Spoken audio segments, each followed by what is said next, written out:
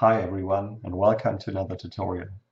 Today I'm going to show you how I put together this fern demo that I showed earlier. And this one consists of two compounds that are important. First one being a strand-on-strand compound, where we can grow strands away from our input strand. So we can make feathers and ferns and stuff like that.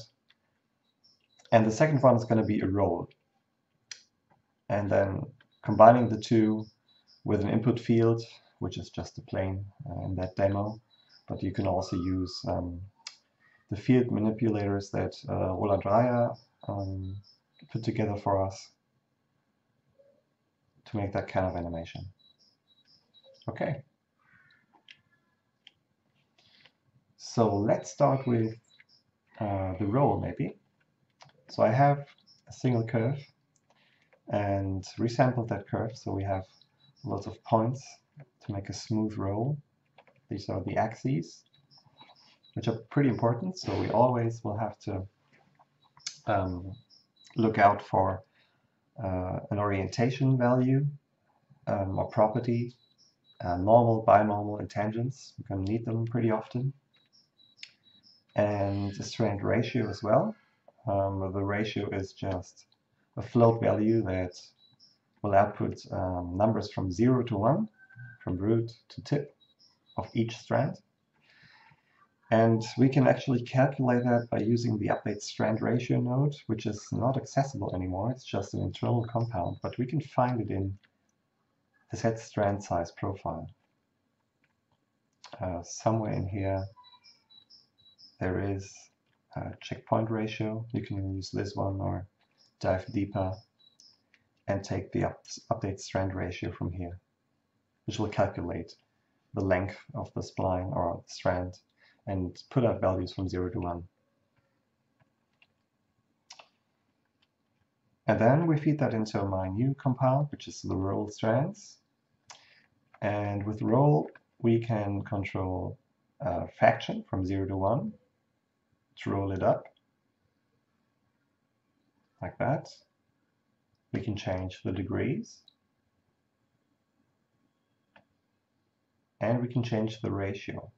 Now the ratio on this one is something different. It is, if the ratio is low, like 0.1, you can see that the whole strand is bending from root to tip. And if we increase it to a value like 10, then it's a completely different roll. It's going to roll pretty close to the original strand, and the first portion of the strand is just completely unaffected. And the last one is just the property, where we can decide over which axes we would like to rotate. So right now we are using the normal, point normal, which is the green axis, rotating around this one. But we could also use the binormal, which is the red one, to roll on that axis. Okay, so that's the roll. And the second thing that we need is growing strands from other strands. I did the same setup basically. I have an input spline, resampled the spline, gave it some orientation and a ratio. And then I have this little neat compound called strand on strands. I also have a property where I can put in on which axis I'd like to grow the new strands. So normal or binormal. Adjust the number of strands along the ratio. The segments of the strands. We can activate or deactivate the mirror. Flip it on the other side. Adjust the length and give it some variety with an offset. Then we can give it a shape with a curve node. So we can adjust how this looks like on the profile.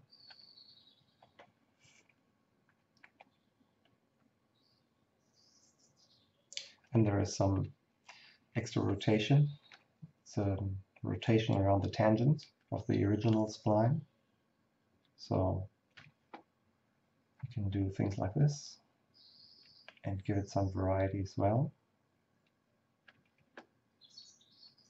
And we can rotate around the binormal, which is the other axis. Maybe like that. Also with some randomness. And then we almost have a feather. Just like that. Okay. And if we have that in place and the roll, we can combine the two. So if we have multiple strands scattered, this one's on a plane, but you can also scatter it anywhere you like. Animate it, curl it, twist it, rotate it, do whatever you like. And then use fields to drive the fraction value that goes from 0 to 1. And the fields are going to output also values from 0 to 1. So if I animate the field, you can see that everything is curling within the field. And I hooked that up both to the roll on the main strands as well as the roll on the secondary strands.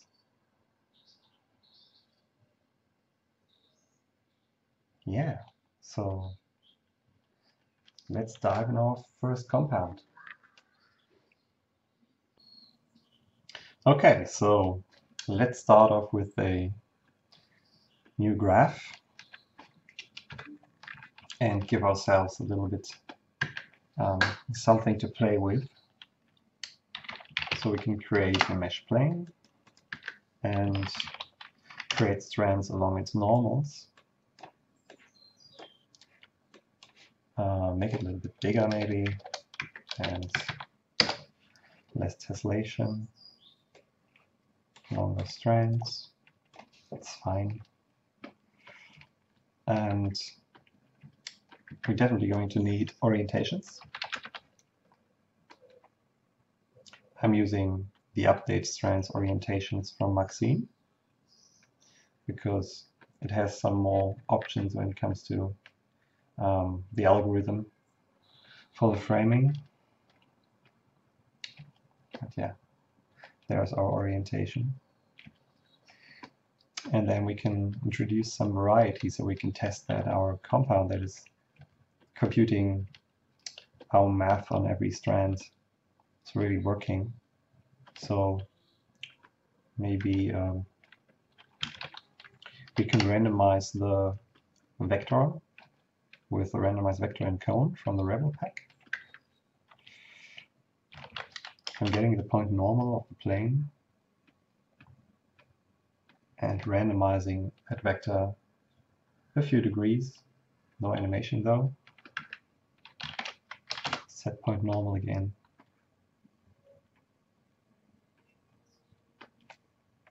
Yeah, so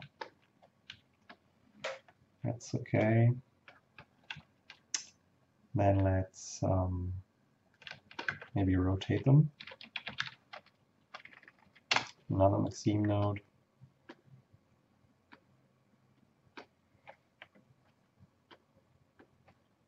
So use random rotation.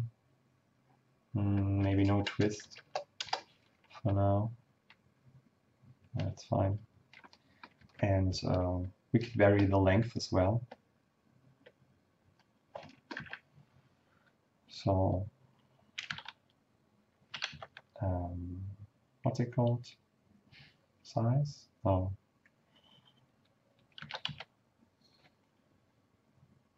Resize strand.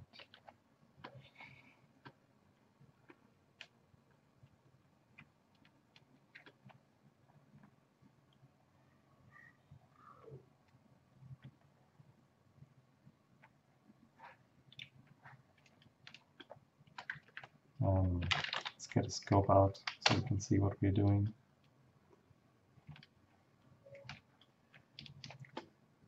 Yeah. As you can see here, the points are kind of pushed together when they shortened, so I'm gonna tick off preserved positions. So it's a linear distribution along the length of the spline. That's what we want.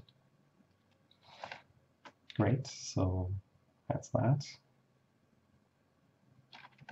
And maybe resample. Or maybe we should do that beforehand. Yeah, I'm just gonna trim the strands here.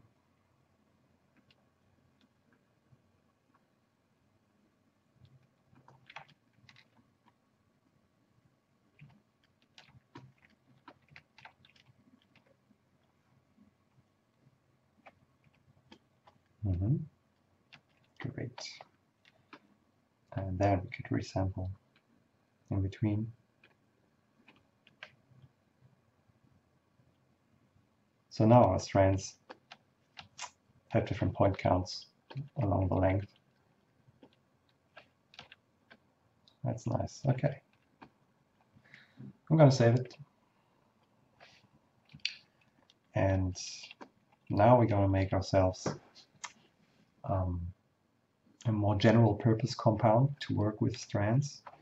I've called it for each strand, where we just dissect the structure of the strand and compute whatever we want on the points for each strand.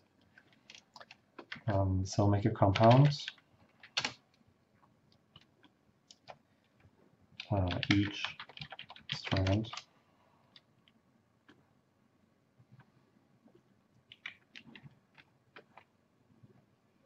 and in here you're going to get the structure.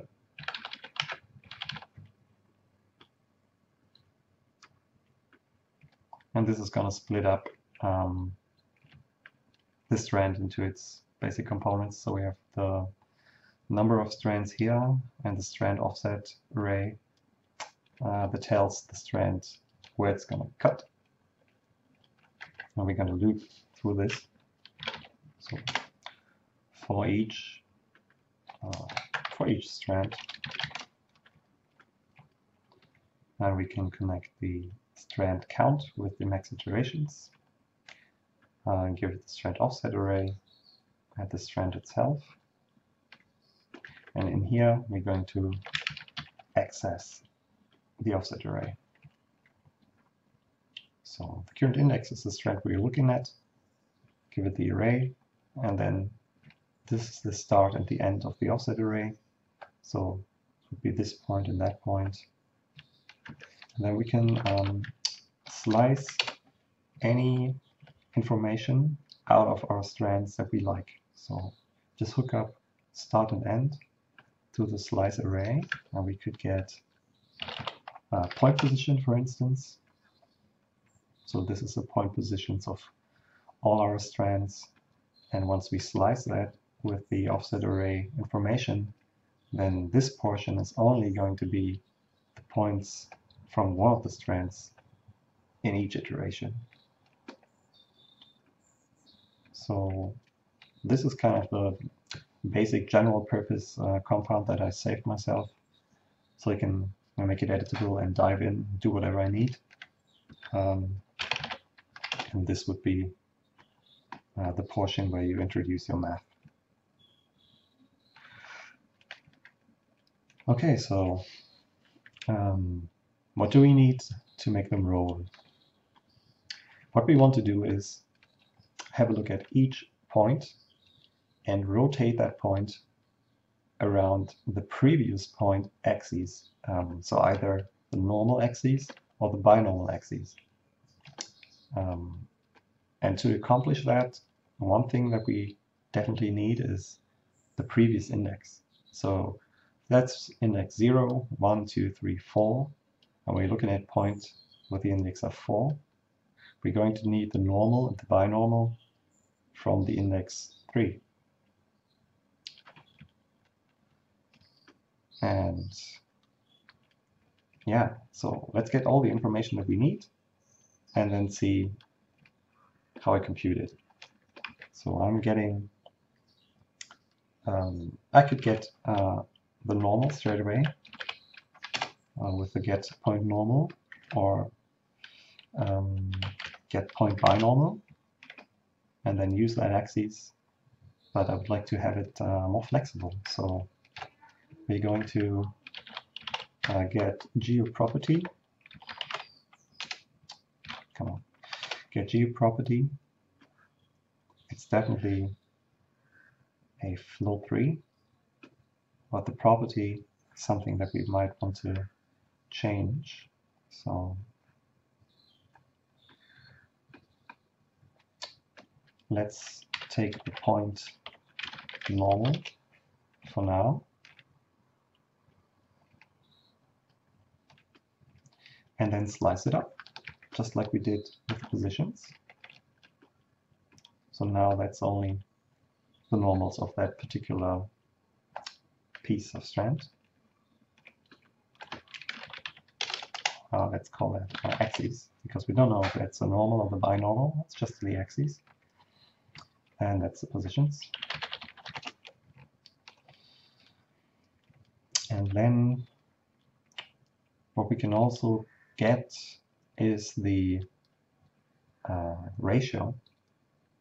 We're going to need a ratio float value basically that's going from 0 to 1 for each strand.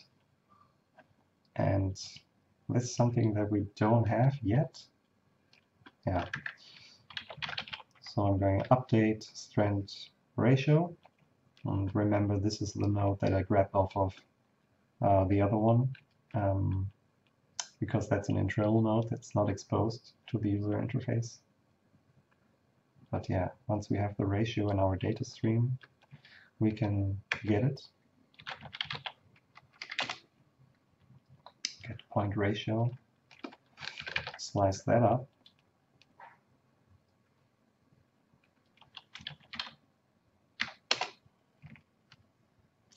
And then we're going to make ourselves the index array that we need of the previous points, basically.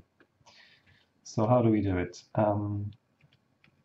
We can create a new sequence array, and we need integer type. So the size of the array is going to be exactly the size of the other sliced up arrays. Here's the length. We can hook that up straight away. So we're getting the exact number of points that we need. We're going to start at 0 and make a step of 1. So now this would be a sequence from 0, 1, 2, 3, and so on. But since we're going to need the previous index, we're just going to decrement it by 1. So the value that we have here is 1 less. And then we need to account for the first point, because originally we started at 0, and this is going to make it -1, which is not a valid index. So we'll make a new statement and see whether one of the incoming indices is 0. And if it is, then we're going to output 0. And otherwise, we're just going to take the decremented array. And all of that is the previous index. Let's save it.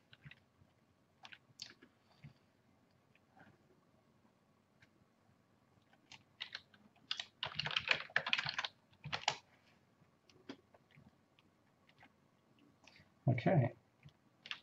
So now, what do we need to do? We need to change the orientation of all our points to be able to roll or to rotate the points around these newly created rotations. I'm going to make a new compound here called set orientation.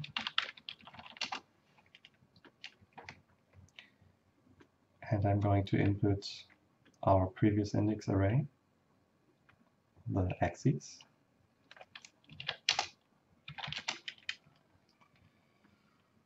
That's it for now. Gonna need something else later on, but here we can get from array. So now we're having all the previous axes of the points.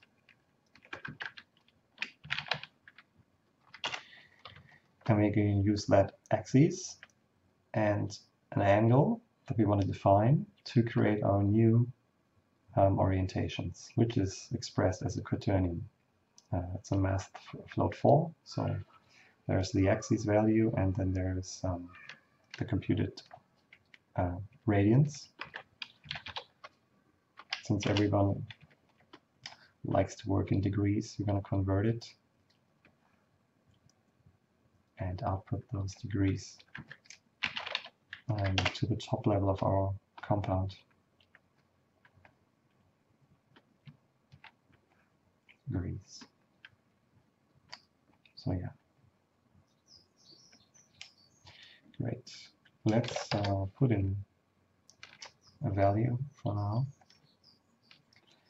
and see what it does. It's not hooked up yet. And we could build ourselves an intermediate scope. So I'm going to construct points here, get the positions of the one strand that we're looking at, and set orientations. Get those new rotations,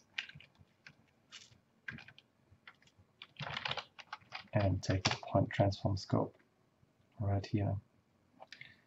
I'm going to deactivate the other scope and activate this one.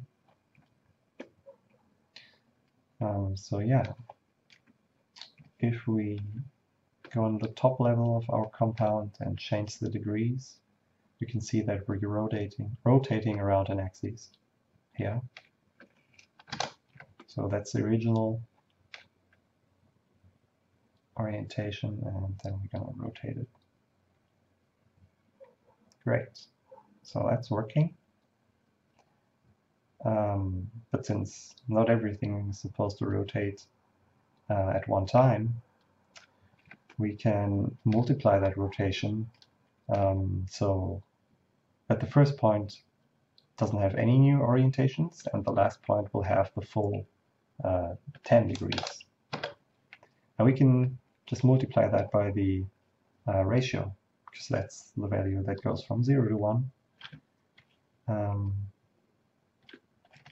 And we're simply multiplying that with our degrees. So get the ratio slice that we have into our new compound. I'll call it strand ratio maybe. And then multiply it.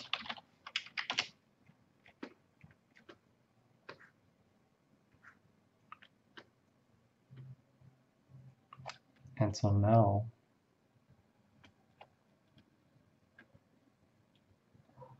that's exactly what we need.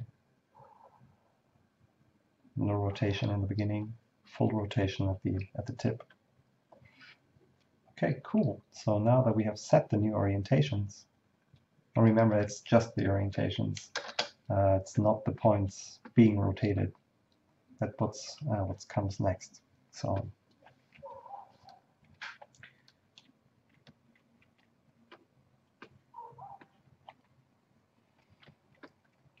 orientation. Okay, the next compound is going to be an iterator.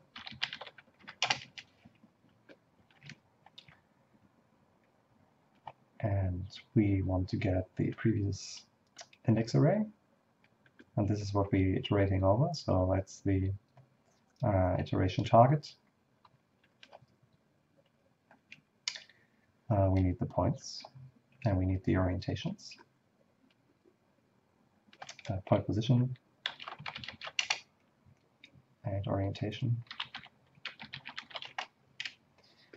And then inside of this iteration, what you want to do is rotate each point around the newly created orientations of the previous point. So that's going to require us to save the port state, so the new position and the new orientation of each point, and loop that back for the next iteration. So for the first point, we don't have any previous points, so we're just simply going to create something. For the position, we're going to get the first point in the array.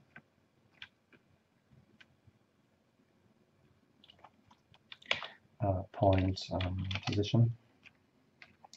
And for the orientation, we're just going to create a rotation value or orientation value that does nothing. So create a value node and make that a vector 4 for quaternion. And the quaternion that doesn't rotate at all is 0, 0, 0, 1. Point orient. And these are going to be our port states. So we can hook that up and define that straight away. Okay. So let's get the scope on. What we're doing now is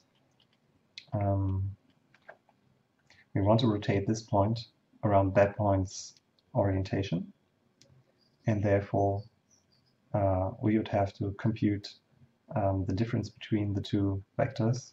So we're operating in local space, and we can do that by get from array, and we're getting the point position of the current points. That's the position. And we're getting the position of the previous points. And if we subtract it, we're getting the local space.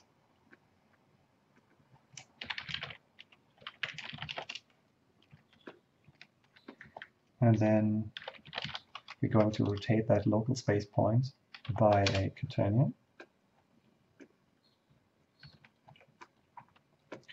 And once we rotated it, we're going to compute it backwards to world space again. So we're adding the result to the previous point position that was saved in the previous iteration. Right? And that's going to be the new point position for the next iteration, and this is also going to be the iteration target and the new point positions that we're putting out of this compound. So out positions. Okay, for the orientation, we're getting the orientation of the previous index. And then to rotate an orientation around another orientation, we'd have to, we cannot use the rotate by quaternion because that's only going to rotate a vector. As you can see here, it's just 3 floats, but a quaternion consists of 4. So how do we do it? We're going to use the multiply quaternions node, because that's exactly what it's doing. So we're rotating the orientation around the previous rotation, rotate our vector around S, and save the new orientation for the next iteration. And this is not commutative, so we have to be aware of the input order. I'm not sure if that's right. We're gonna have a look at it and check it out. So this is the new point positions, and we're gonna output them.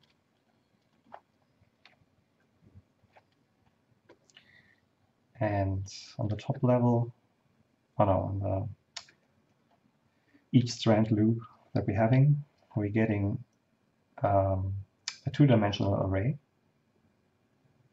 And that's because we're getting all the new point positions of all the individual strands. We just simply have to flatten the nested array. So it writes all the information into one array. You can see that here. It's a two-dimensional array. And here it's one-dimensional.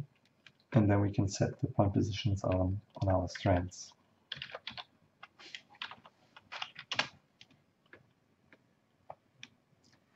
And hopefully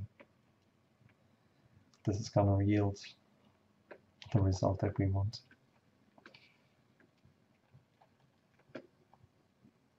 So yeah, getting some rotations. Give ourselves a little bit more points to play with.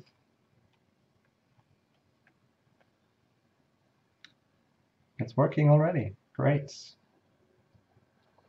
So let's check if we can switch the axes by just using the binormal. And yeah, that does work. Awesome. So that was the hard part.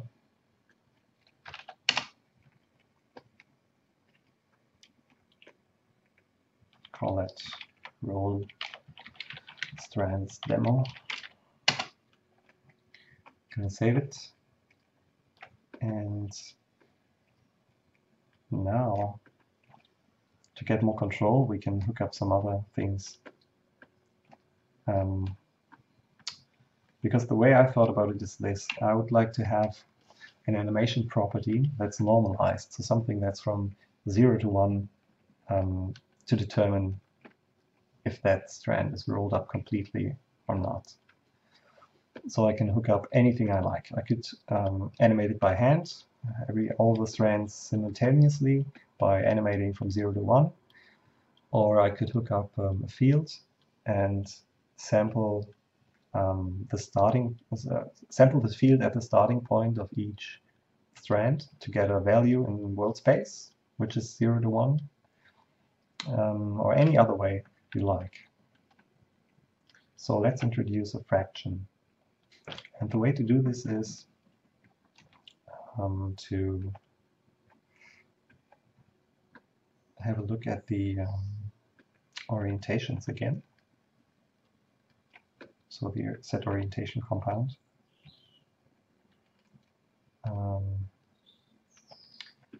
Maybe reduce the number of points, so it's more obvious what's happening.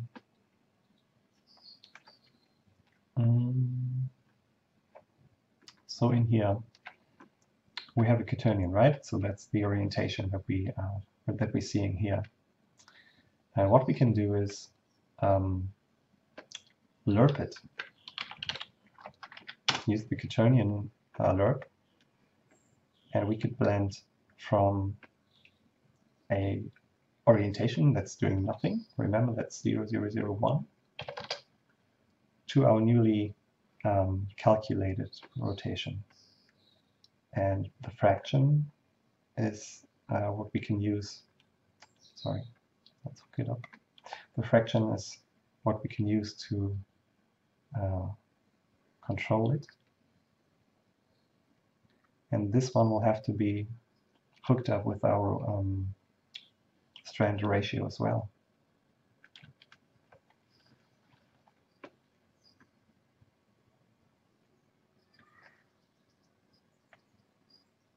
So like this, maybe.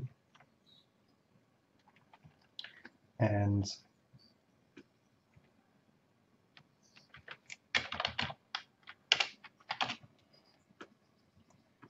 let's multiply that value by something that is going to be output as our fraction control.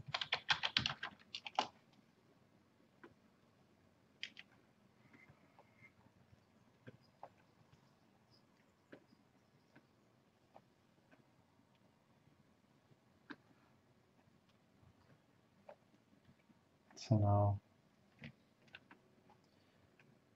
we have a fraction that we can use to blend the orientations.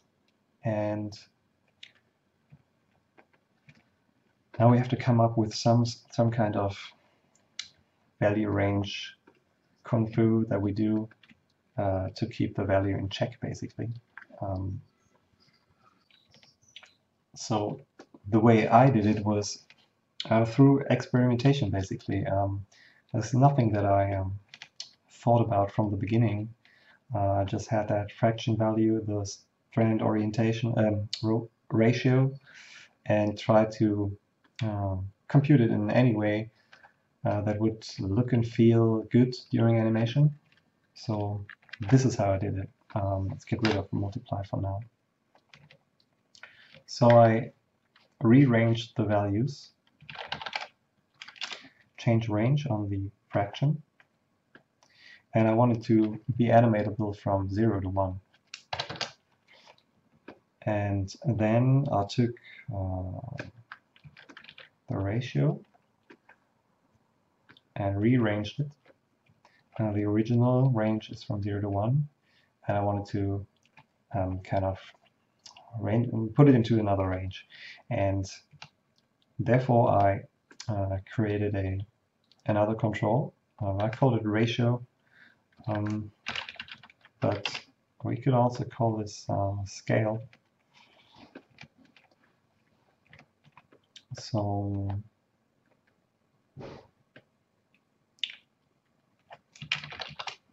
I can call it scale, and I'm hooking this up to the end of the fraction, so it's going from 0 to whatever scale we put in, and we're going to negate the scale and put that into the start and end portion.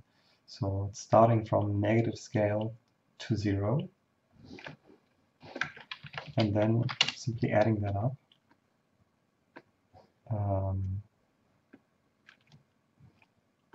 To form our fraction.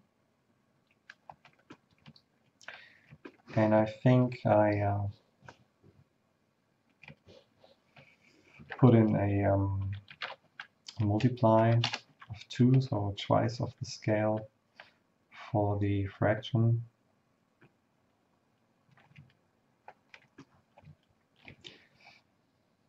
And yeah, let's just hook this up and see what it's doing.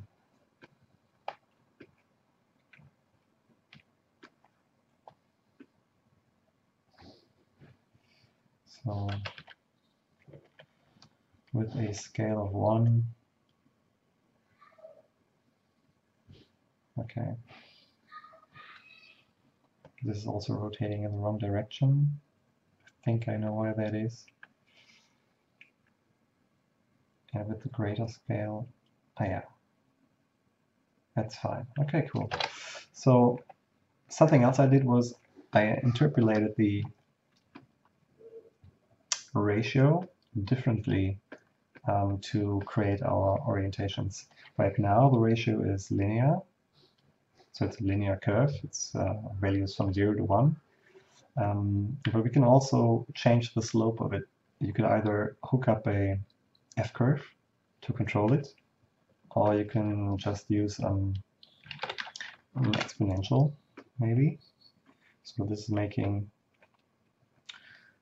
the value range from 0 to 1 to something different.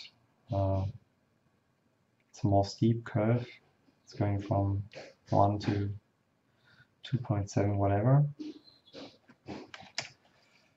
And then for the quaternion lerp, since everything we did here with our fraction control will create crazy values sometimes, we'd have to clamp it. So clamp negative and positive values that are going below 0 or above 1. And that should do the trick. So now let's give ourselves more points and see if everything is working. So maybe just rotate 20 degrees with a scale of 1.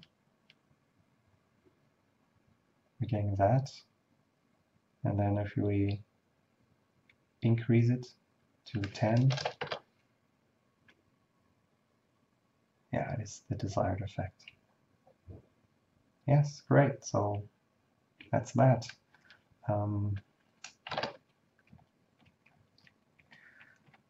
That's basically everything we need for this compound to work.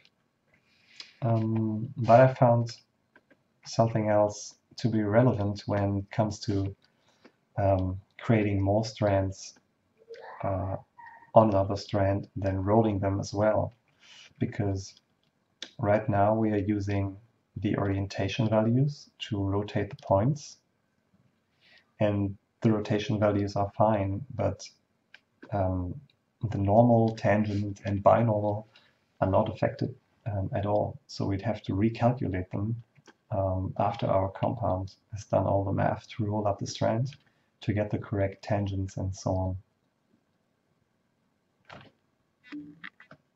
So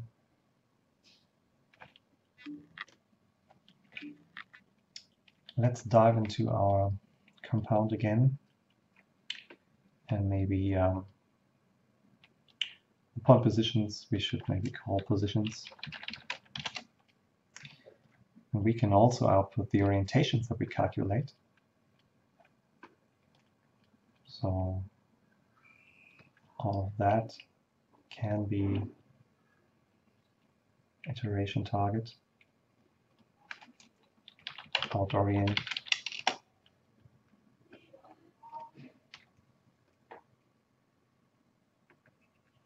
And on the top level, we'd have to flatten that array as well. And then we can use it to recalculate our normals, our tangents and binormals, and finally the new orientation. And I found a handy little node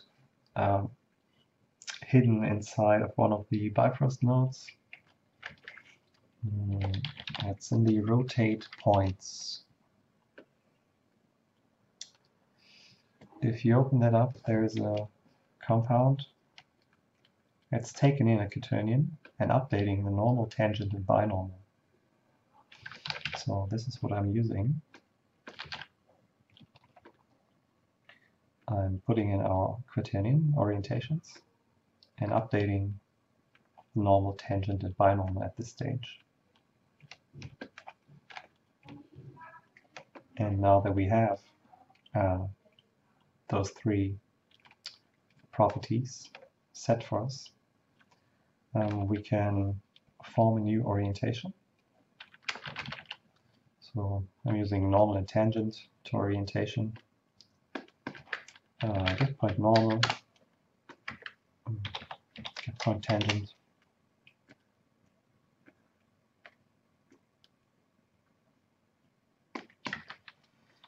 And set point orientation.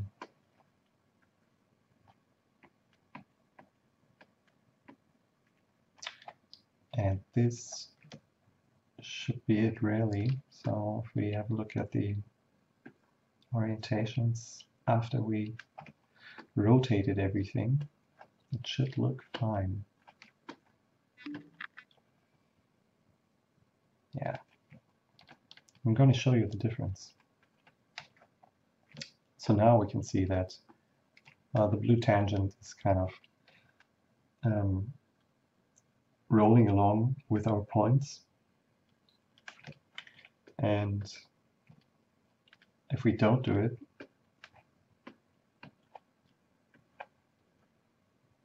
our orientations would stay the same.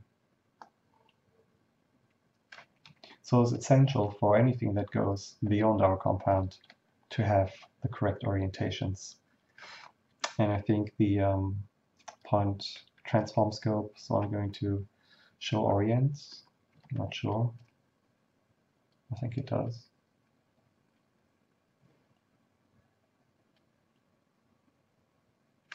Yeah. But you can also go ahead and make a normal point scope and check the individual axes. So we make a terminal so we can see the points, and then we're going to show a vector, a point normal, for instance, right? And the point tangent, and we are seeing that this is propagated the way we like. So that's it for the strand roll. We could clean up, get rid of the point construct here. Not gonna need that again. And yeah, that's it. That's the whole strands compound. Let's save it and have a look at the strands on strands compound. Right, so the next compound is going to be the strands on strands compound. And we can use the same setup, just disconnect the roll for now. And I'm going to use my saved for each strand compound, make that editable. And that's basically the same setup that we did before. So it's getting the strand structure, looping through all the strands, and then accessing the array and slicing it. But we're actually not going to use the slice array, because what we want to do is this. We are going to create new points along each strand, and at each point we want to get values off of our original strand. So we would like to get values like the point position, values like the normal, binormal, tangent, ratio, whatever we need, and propagate that back onto our newly created strands. And I am using the Rebel Pack node get from interpolated array. So let's get the point positions, put that into the array, and then we need to set the node to be working on the slice. And then we can hook up the start and end points or indices of each strand and normalize the index. And then we're going to create an index array, and this is going to determine how many points we want to create. And we can use Maxime's fill interpolated array. So the first value is 0, the second value is going to be 1, because that's the ratio from 0 to 1, where we're going to sample the array. And the size is the number of strands that we're going to create, basically. So we can make that an input straight away and call that number of strands. That's the float index. And then we're going to construct a point object. Let's get the positions in, get the points out. This is not going to happen. This is out points for now. These are not strands anymore. There are my points. Hard to see maybe. So let's get a scope.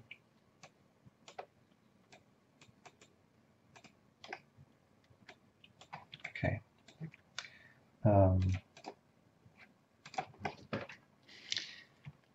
And then from these points, we would like to create strands along normals. Since we don't have normals yet, we just still need to sample them from the original strands. Maybe I'm going to show the original strands as well. makes a little bit more sense. Yeah, so that is positions, and we can also get point normal from the original strand.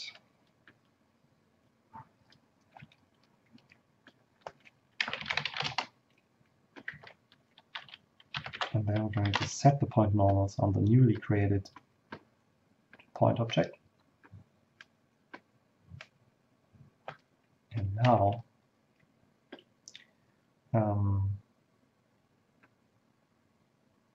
yeah, maybe that was a bad idea. Now we can create our new strand straight away in here. So create strands along normals. In goes our point object with normal information, and out goes our strands. So that's not points, it's strands.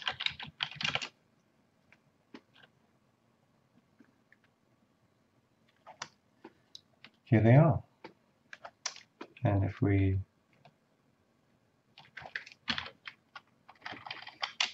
take the number of strands property, put that on the top level, we can already adjust how many we're creating.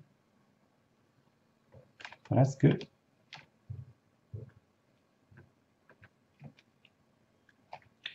And now we can go on and take all the other information that we like to pull from the original strand, like the tangent and the binormal and everything else, so we can vary all of our newly created strands in a meaningful way. So let's get rid of this. I'm going to get point tangents, get point binormal, get point orientation, get point ratio,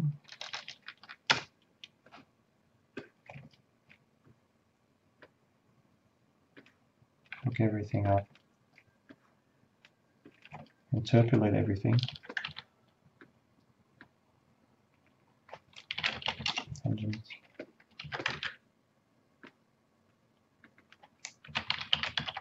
binormal,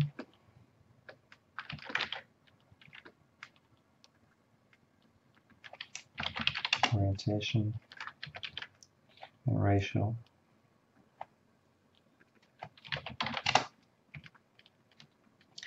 And then set it on our point geo. Set point tangents.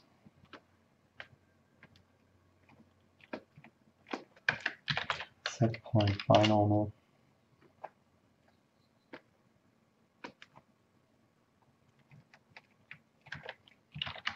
Set point orientation.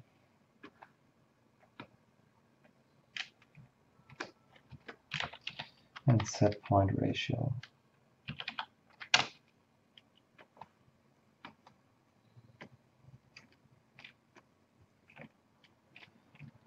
And now that's going to go into our create strands along normals node. Make that a compound and call it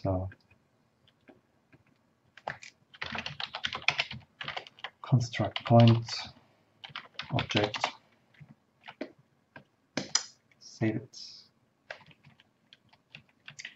And then let's think about what we're gonna do next. So first of all, we could now, since we have orientations, mirror all of these axes onto the other side. So we can have a switch to mirror the created strands. So how do we do it? Make a compound, call that mirror.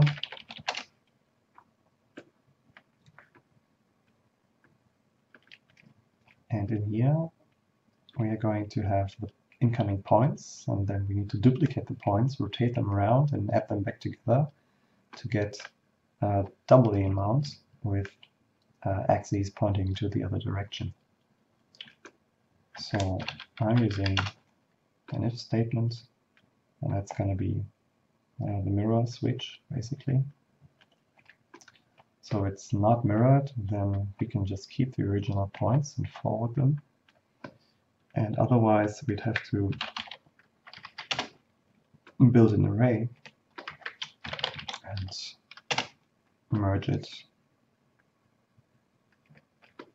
And the array is going to be twice of our points. And the second point object is going to have different normals, tangents, binormals, and orientations.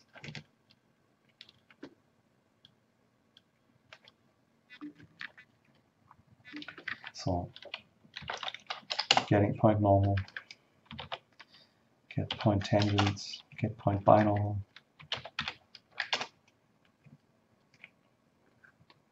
hook that up, and then negate them.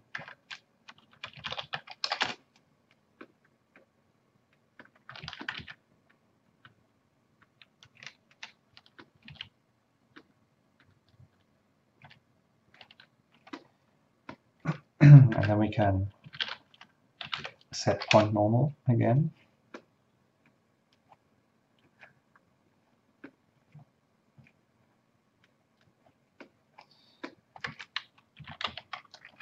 Set point tangents. Set point binormal.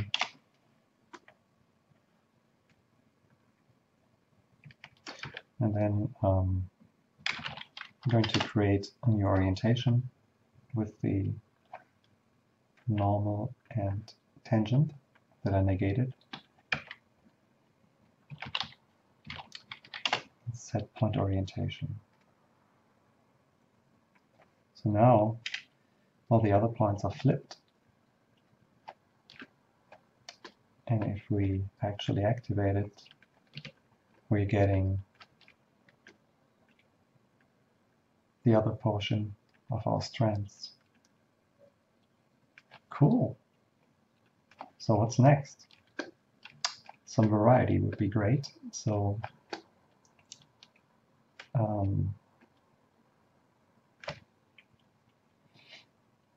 let's have a look at the orientations of the point object.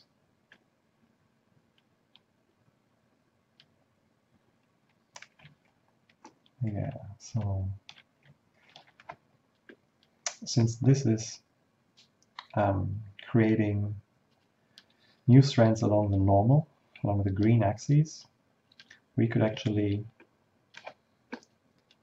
rotate this whole thing around the tangent and around the binormal to give it some more variety. Okay, so making a compound, random rotation.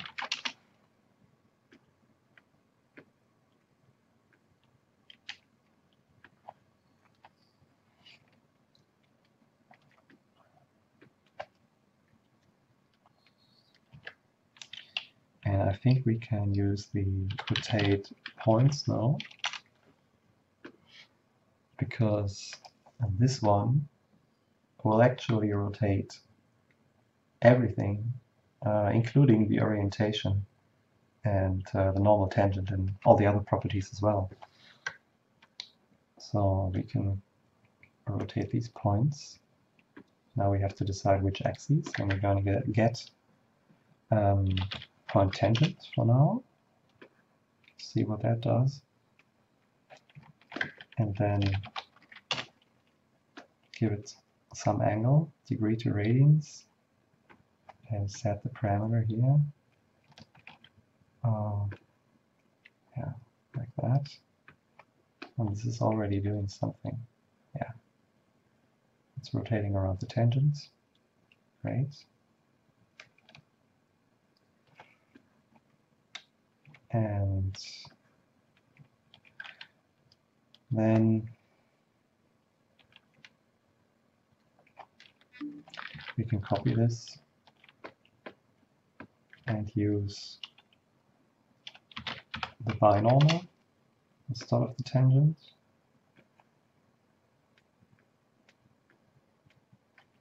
To make the second rotation,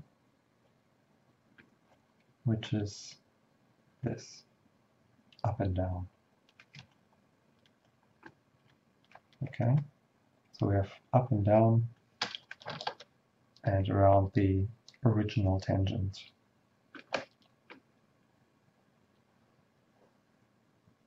That's not quite right, like this. Okay, cool. And then we can also duplicate that again and use the weight input to vary the whole thing.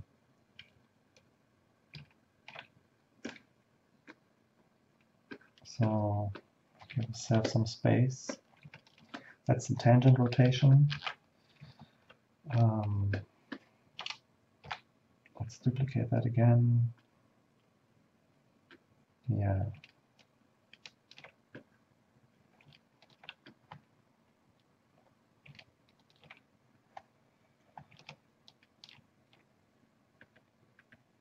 So tangent rotation, and that's tangent rand. And how do we create the random weights? I'd say we make a random value array. The size is going to be a point count.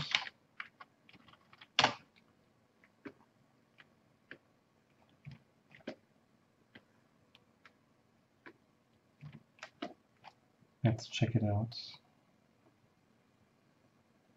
Yeah, it gives us some variety, but it's only varying into one direction, basically. And to spread that out into the other direction, we can make an offset in the random array. I think minus 0.5 will do the trick. Yeah, cool. So let's do the same thing for the binormal. So that's binormal rotation, duplicate it, use the same axes, chain that up, and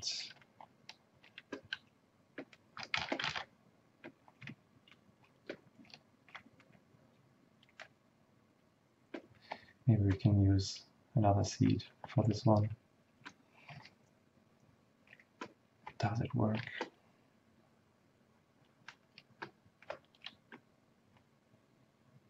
Yes. All right, so that's cool. Let's create the inputs. So that is tangent rotation, tangent rotation, and that's tangent random.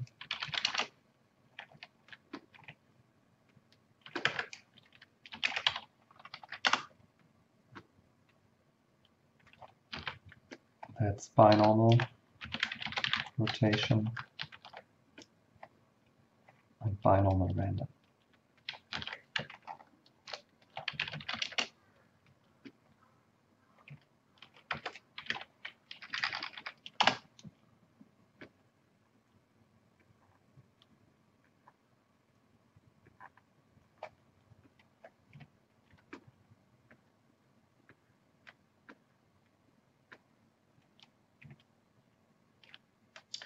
There's also all the information on the create strand along normal that we can output. So the segments of the newly created strands, the length, that's something we're going to need as well. And maybe put that up top. Put that in a meaningful order. So number of strands, its segments, the length might be of importance. Okay, cool. So that's that. Save it. Now we can also vary the length.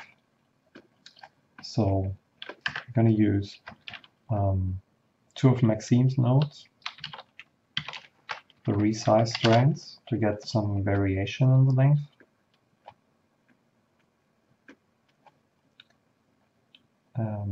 Randomize.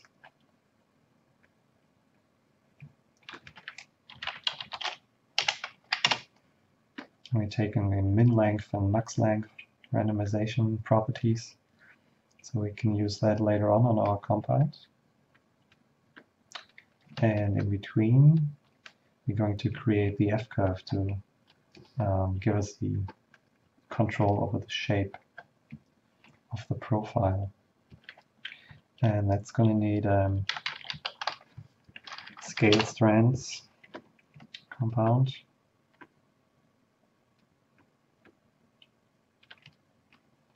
And for the weight, we're going to use the ratio from 0 to 1 and then pipe that through an F-curve. The point ratio from the point object that we created. Remember that we interpolated the ratio here, so the information is on our point object. So that's the ratio. Get an F-curve.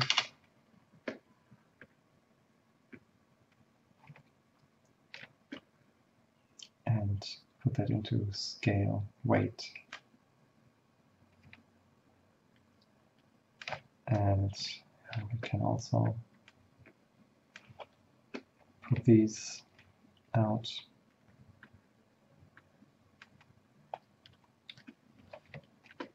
Okay, so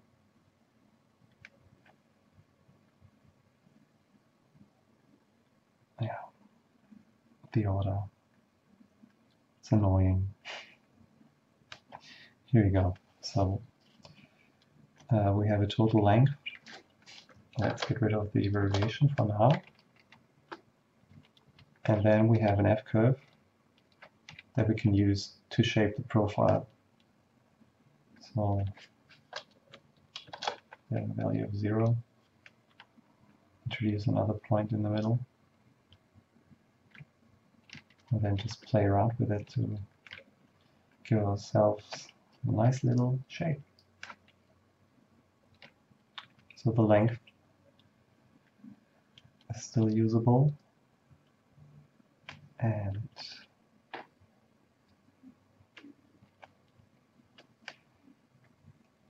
minimum randomization is going to cut them short, the max is going to extend them. That's interesting.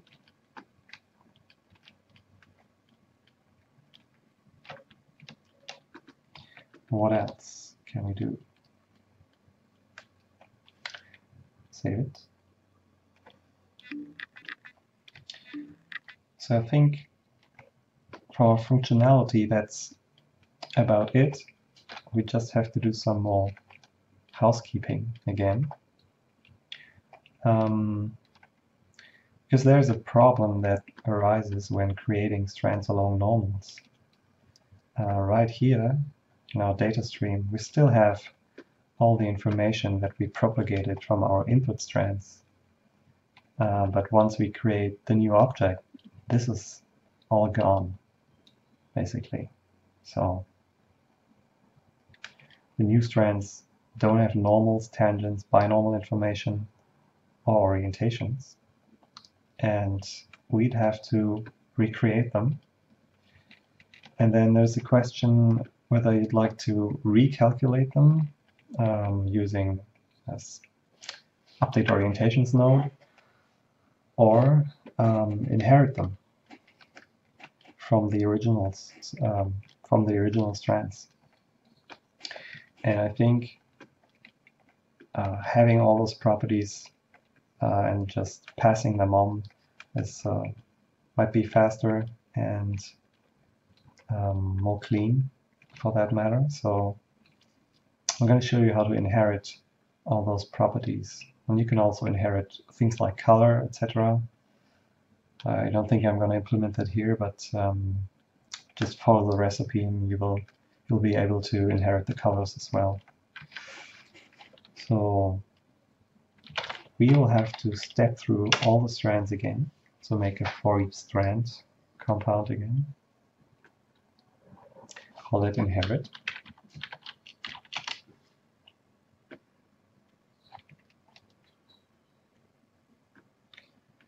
And then we're going to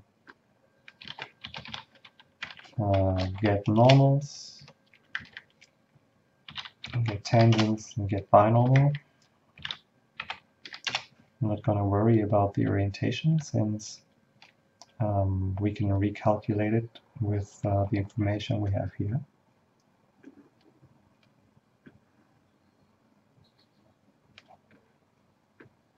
So from our original point object, we're going to forward the information.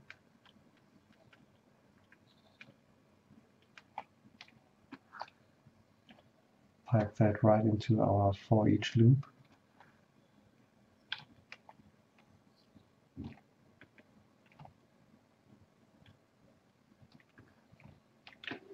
So right now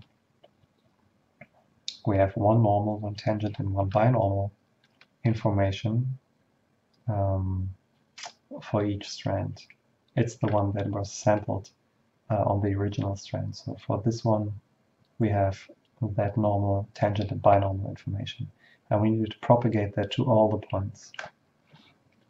So we can get from array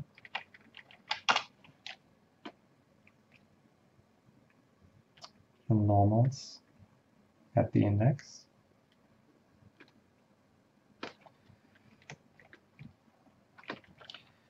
And then create a sequence array of the same value.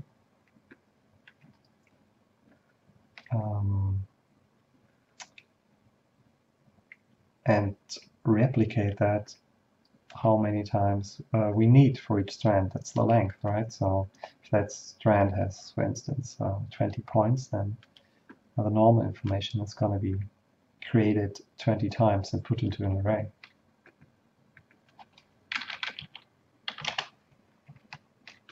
And we do the same for the other two.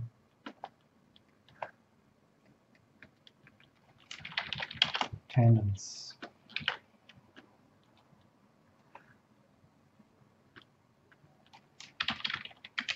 Binormals.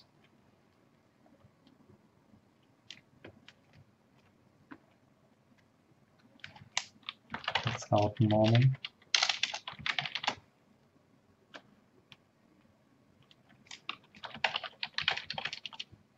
Tangent.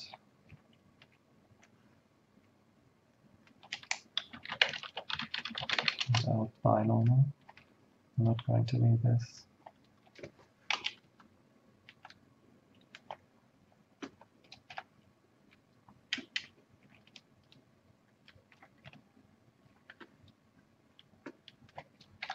So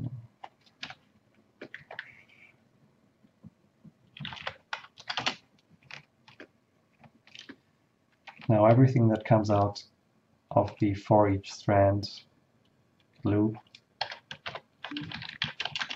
is a two-dimensional array, so we have to flatten the nested.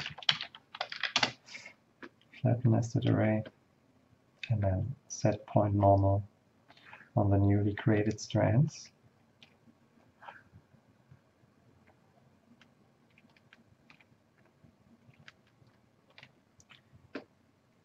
And then do the same for the tangent and for the binormal.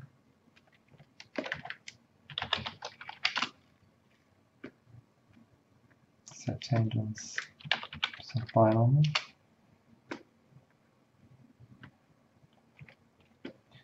And then recreate the orientation.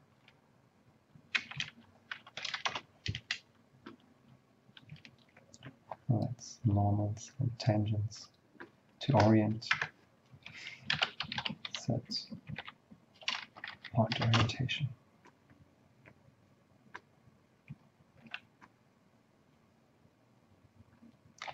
And then let's check if that works out for us. Wow.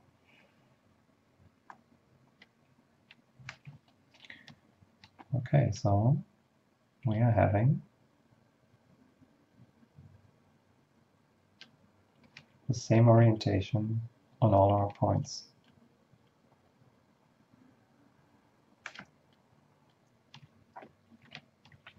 And one more thing, maybe the output is an array of strands or an array of amino objects. We might want to merge them.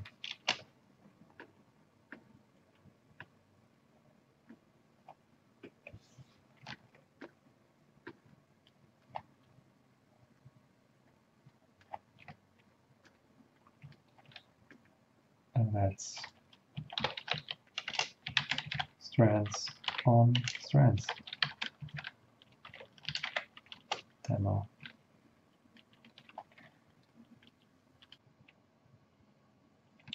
Before we continue, there's one more property that we can control in our compound, which I forgot to output, which is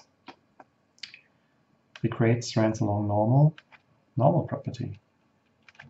Just like we did with the roll, we can vary the property as well. So instead of using the normal, we could also use binormal. So right now, we're creating new strands, secondary strands along the normal. But if you change the property to binormal, it's going to flip 90 degrees.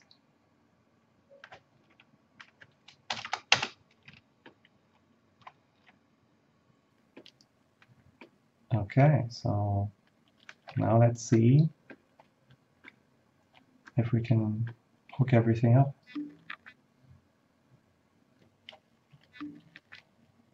So the original strand is going to get a bend.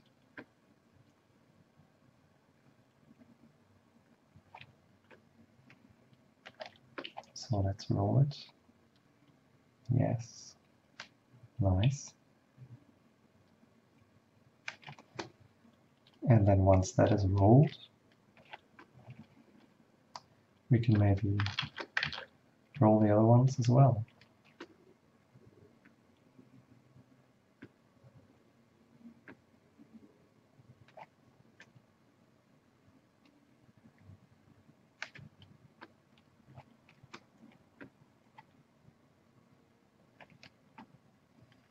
So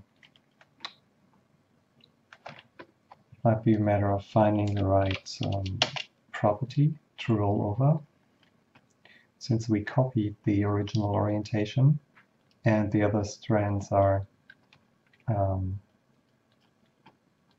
90 degrees off. We might also need to use the tangent, point tangent. Yeah, that's the right axis. Maybe use a negative angle and give it a little bit more segments. Yes. So now we can roll the main strand and we can roll secondary strands. Great. Cool. So that's that. There's one more thing to do, and that is hooking up a field to our fraction. And we have to do something with our fraction to get that going. Alright, so the fraction value on our roll strands compound can be used in different ways. One way would be to just animate this value by hand. So it's just a single float value that is used in our compound to drive everything simultaneously. But we might also want to be inputting a complete array of values, something between 0 and 1, that is different for each strand. So in our compounds, first of all, make sure that your fraction value is of port type auto and the value type is float. And that's going to go in here. Where is it? There it is. And then we have to think about what's coming in. So we're going to differentiate between this being a single float value and this being a complete array for each strand. So how do we do this? We can check if it's an array. Any is the array. And any is the type that we have to cast this into. So to type any.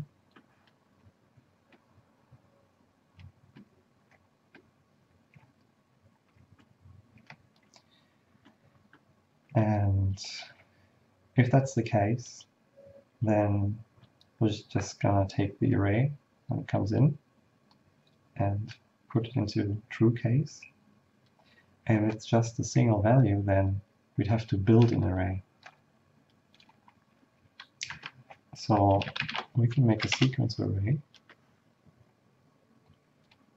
Remember, this should be the one float value, a value that we're animating. And we're not going to step any further. It's just going to replicate this as many times as we have strands. So in here, the max iterations is actually the strand count. So we can use it. And now we have an array with the same float value for each strand. And we can put that into a false case. But since these two are different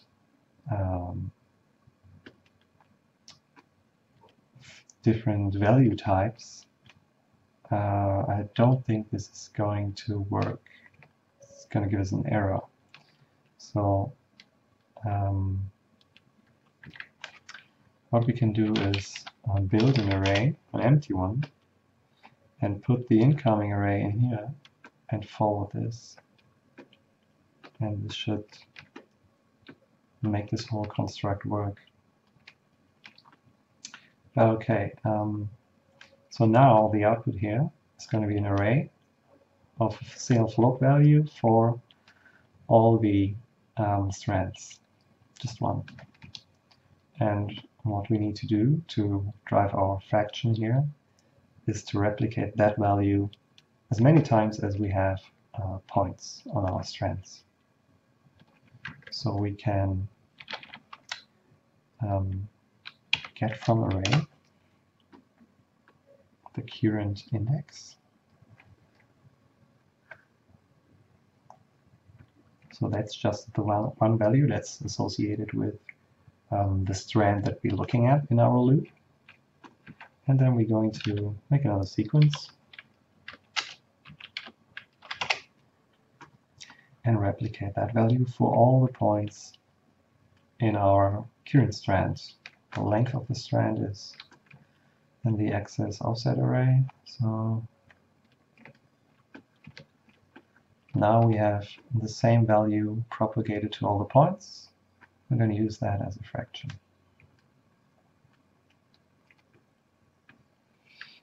And let's just put that all into a compound and call that fraction strand.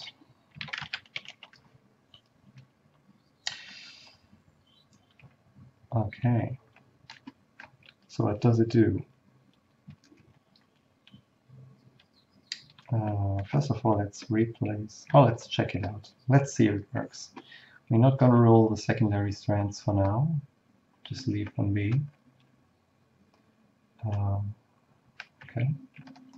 And here we're going to hook up a field. So the single value is still working. Great. And now we can create a field. You can either create a field yourself, however you like, or you can create a manipulator field from Roland Dreyer. So great. So here's the field, which is creating the values from 0 to 1 in world space. And I want to sample this field at the start position of each strand.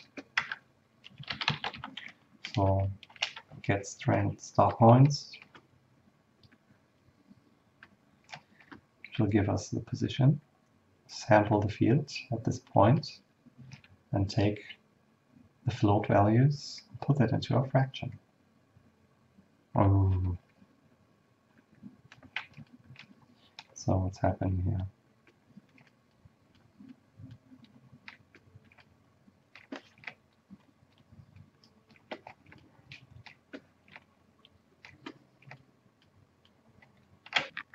Okay, so that's a mismatch. We are having two-dimensional array coming in from this node, I think. Yeah, okay. So if it's just a single float value, then we're going to build an array, and that's just going to be an array with one entry. And then we can take the first value in the array and put that into our sequence. And this should cover the case where it's just a single float, and it also works when there is an array incoming. Yeah. So now we can animate our fields and have everything react to it, which is great. Cool, so let's duplicate our new roll strands compound, hook this up, and we might need to get new start points.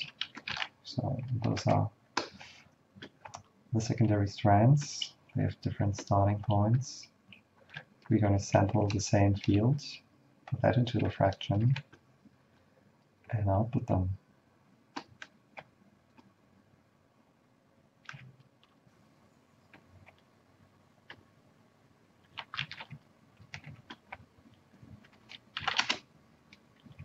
Yeah, so it is the wrong property again.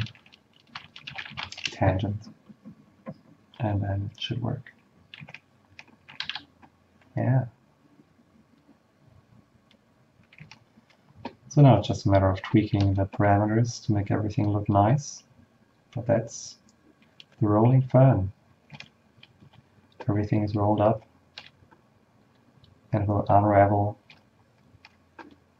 once you animate through.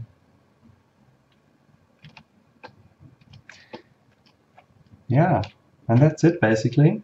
Now you can go ahead and, you know, animate all your strands before you're putting them into the roll compound and displace them so they look a little bit more interesting and not as straight as these guys. And that's the fern animation demo. Have fun, guys.